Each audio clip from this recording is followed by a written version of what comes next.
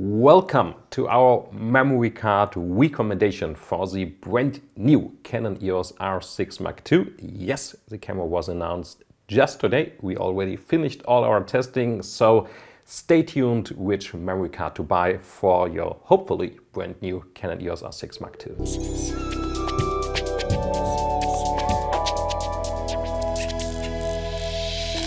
What hasn't changed compared to the initial Canon EOS R6 series is the memory card configuration, so still 2 SD memory card slots. What has increased is both frames per second, so speed, and image resolution up to 24 megapixels now, meaning there's a huge increase of gigabytes or megabytes per second the camera has to write if you're using the 40 frames per second combined with the full resolution. So that's a lot of data. I set the camera up to RAW and the electronic shutter, so the real 40 FPS and artificial shutter noise, so you can actually hear something. So let's try. I know, that's quite amazing. It's like, yeah, taking a video but with raw images, but as you can hear, we are already limited by the buffer, and now we can shoot in short intervals, but the camera have to clear the buffer again and again and again. The memory card controller is quite fast, that's not the problem, it's just a huge amount of data. So how can you increase your time? I did all the shooting with raw image quality.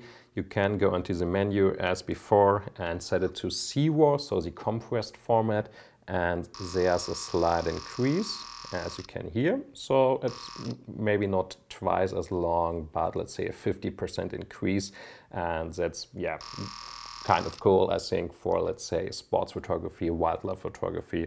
So that's an easy tweak how to increase the already good performance of the Canon EOS R6 Mark II.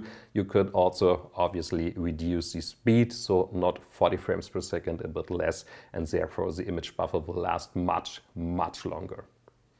But you clicked on this video to learn which memory card to buy, so let's finally answer the question. Luckily for us, it's basically the same technology as in the first Canon EOS R6, meaning especially the image processing and therefore the memory card controller.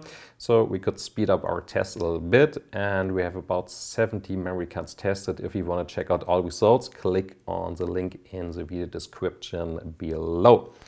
The tests you heard before were taken with the Say brand V90 series, but you can basically choose, yeah, all better UHS-II memory cards.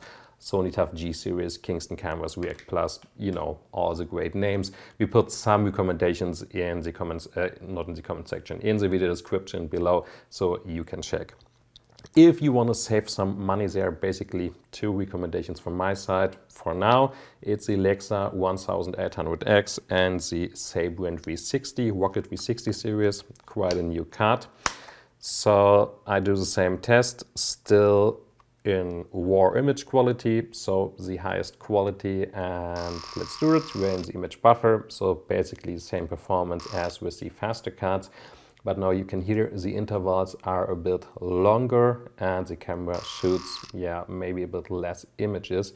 But let's say if you don't do continuous shooting that often, I would say it isn't really worth it to buy the fastest UHS-II memory cards, because you can save up to 50% with those mid-range UHS-II cards and you're still good to go.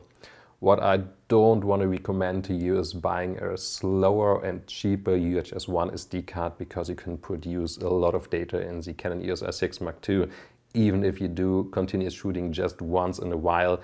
So it's definitely worth it to invest a bit more into your memory card if you already bought or going to buy such a great camera. You enjoyed this video so far, then please leave a thumbs up and maybe consider to subscribe, because when we finally hit the 1000 subscribers, I can activate the info card, which is so much more convenient for you, all of you out there, than clicking on the links in the video descriptions all the time. So do yourself a favor and subscribe for the channel. Thank you so much for watching. See you next time, which will be just in a couple of hours with the next great camera announcement of today. So stay tuned.